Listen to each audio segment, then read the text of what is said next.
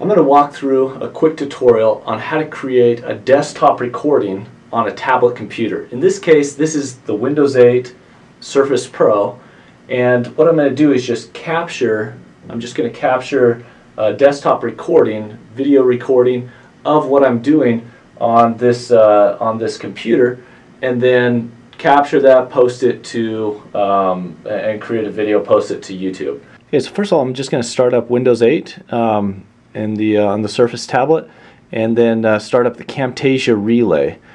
This is the desktop recording software that I'm using. You can use other software as well. It's just a simple interface with a record button.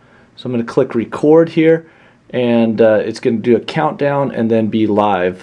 So recording my desktop now, and then what I'm going to do is go over to OneNote. For example, open this up. I can record some lecture notes. I'll switch over to my pen now. So write some notes here, markup. You can import Word documents, Excel, PowerPoint, and write directly on those.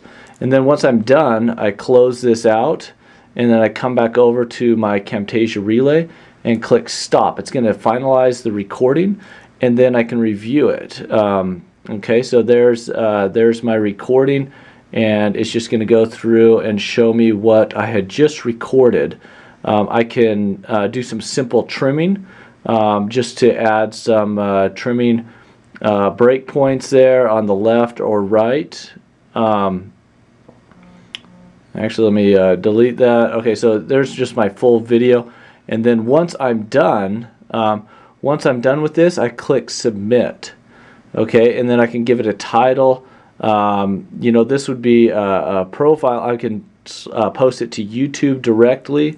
Let me go ahead and just do YouTube, and then you can give it a title and then click OK.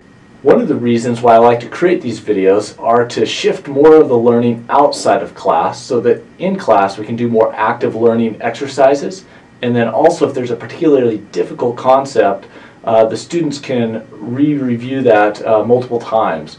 The other thing that I found is for these videos is keeping them to about 5 to 10 minutes seems to work really well. Keeping them focused on a single concept during that one video, and then post multiple of those if I need to cover multiple concepts. That wraps up this video tutorial on how to create videos from desktop recording on a tablet computer like the Windows Surface.